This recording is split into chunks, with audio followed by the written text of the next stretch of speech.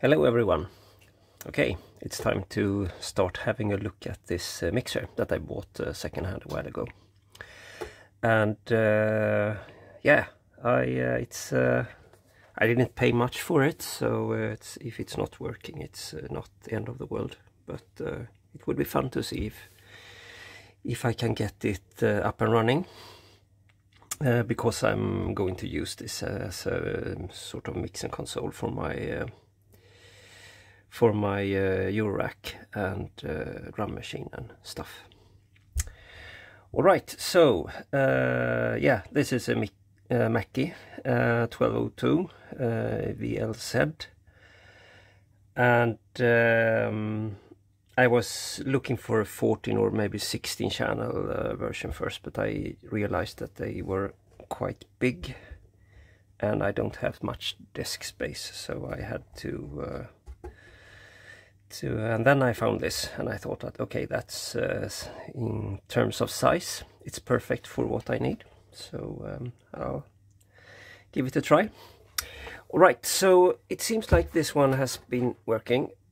There's a sign here on the side that says that this have been checked in 2017.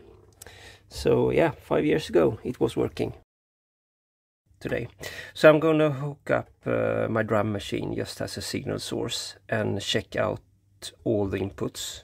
Start with that, and after that I will check the aux send and returns.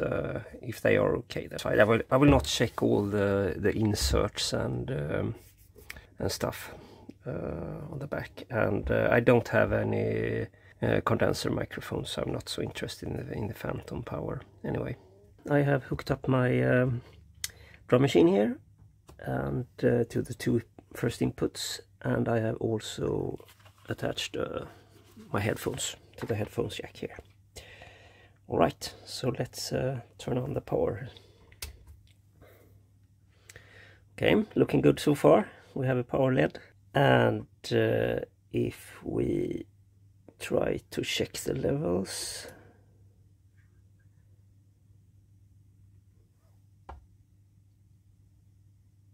we have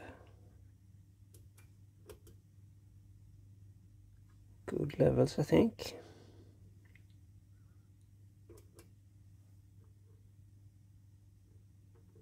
Yep, that's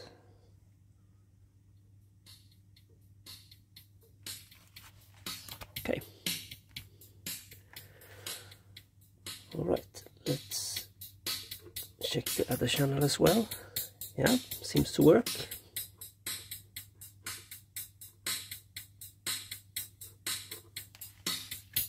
And the panning seems to work. I don't know if the phone can pick it up, but sounds in stereo to me.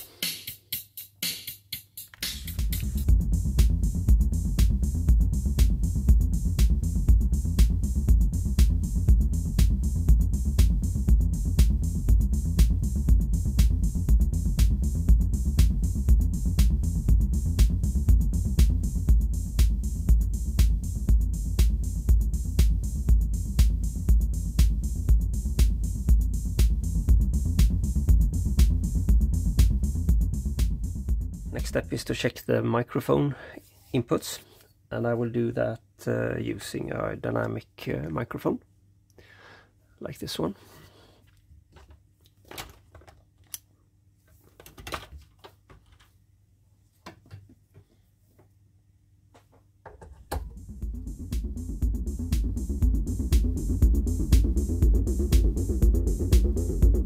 Ett, två, ett, två, ett, två, ett, två.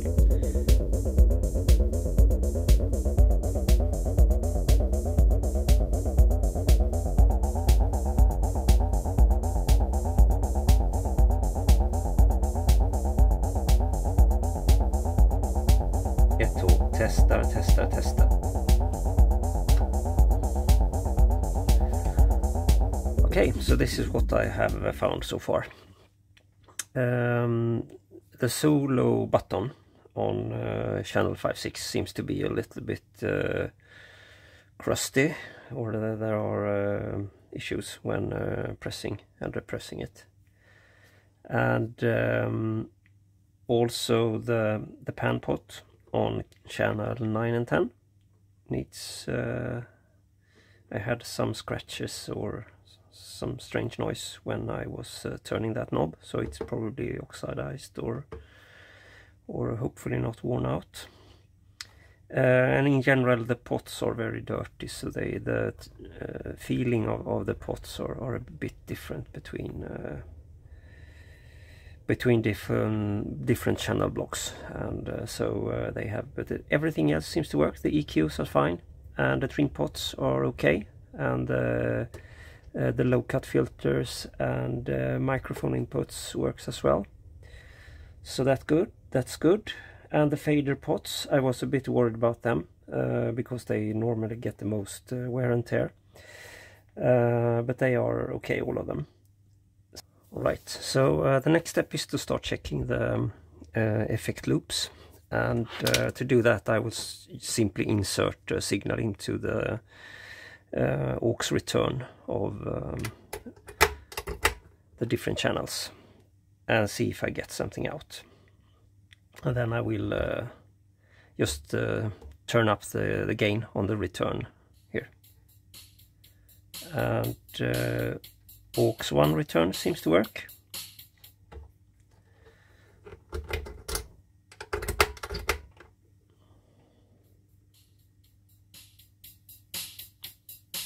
And return 2 seems to work as well. Testing the aux send is a little bit more tricky, so what I will do is basically make a short circuit effect loop here by sending out, taking the aux send and just putting it back on in the input. And aux 1 is pre-fader, so I should be able to do this with all the faders in attenuation position. So okay, so let's see if this works.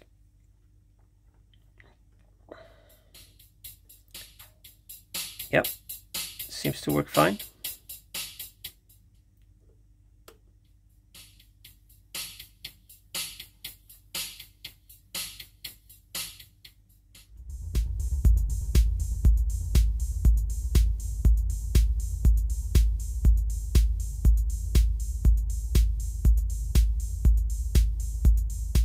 Okay, so testing aux 2, it's a little bit more complicated because aux 2 is post fader, so I have to turn up the faders to get anything sent to the effect loops.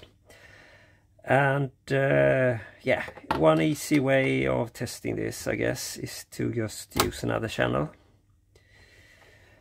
And now I have to think. Yep, I don't have any master master knob for aux 2, so it will just send out full level. And if I turn up the faders, then I will of course hear that in those channels in the mix. So what I will do is that I will solo this channel like so, and turn that knob up a little bit so I can see it on the meters here. Alright, let's see if this works. Yeah, looks like aux 2 is working. Good. This is a little bit awkward to test on camera, so I'll do that. I'll do the rest of the channels off camera. Okay, time for a quick summary. I have found that on the pot for aux 2 on channel 11-12 was a little bit oxide, and also the pre-post switch. I forgot to mention this, that the aux send is actually possible to put at post fader. Also, you have the switch, then you can switch between. And so I had to check that for all the channels as well. And then I found out that this switch has a little bit oxide, I think. I hope it's not mechanically broken or anything. It's that it's just something that I can clean out. The next step is to tear this down and start cleaning everything. Clean up the pots and switches and all the tape, glue residue and dirt that is collected everywhere.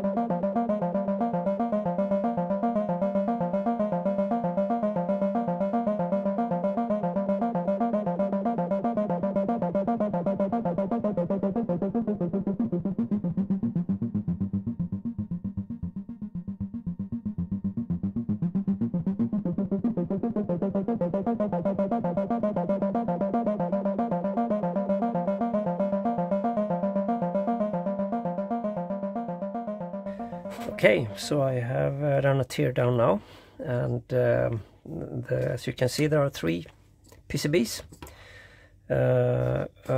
This is the back panel with the insert jacks and the balanced outputs and the power supply. And I see that there are 2 capacitors that are glued to the PCB with hot glue. I have to fix that. Okay, so the main ICs that are used is basically everything is built around the JRC 4560 op amp. So there's a dual op amp in this surface mount package, and it's used everywhere in this design.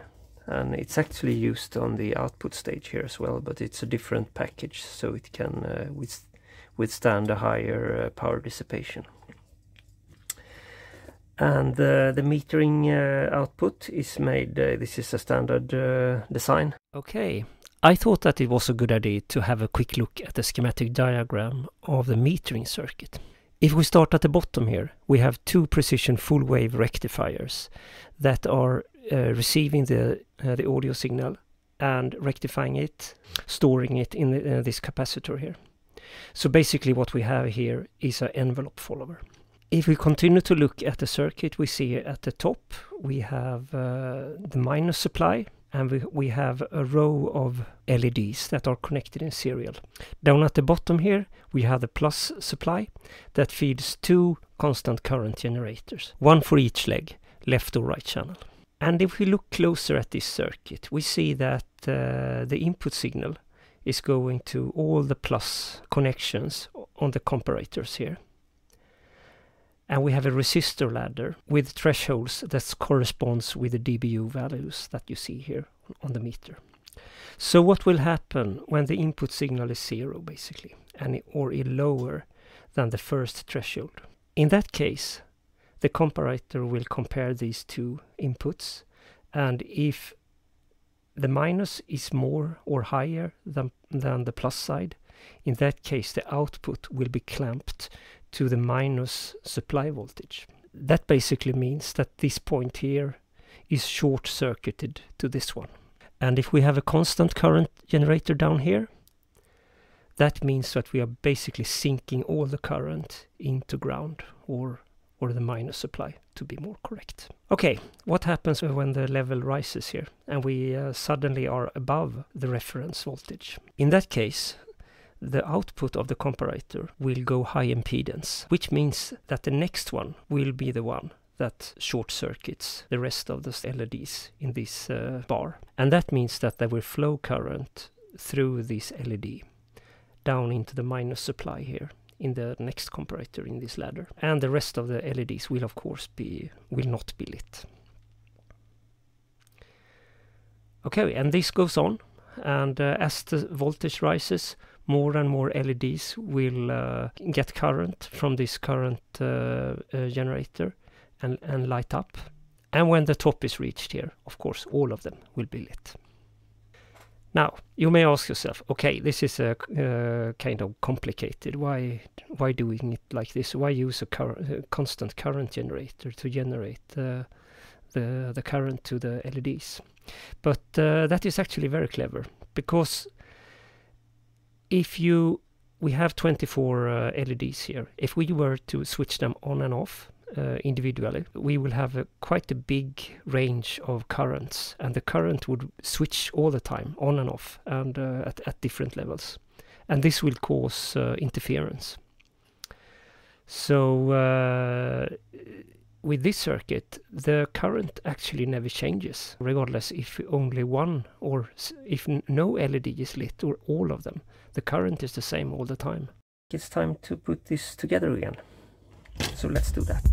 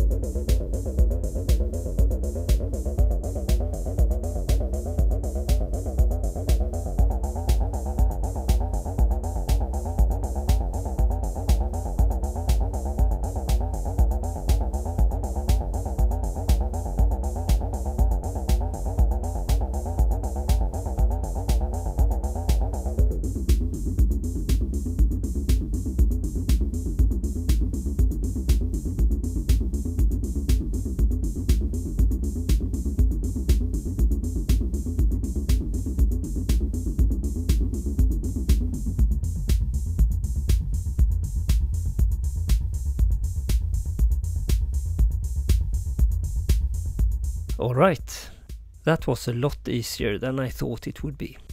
I have started to hook up my gear to it, and it works just fine. Thank you for watching. See you in the next episode.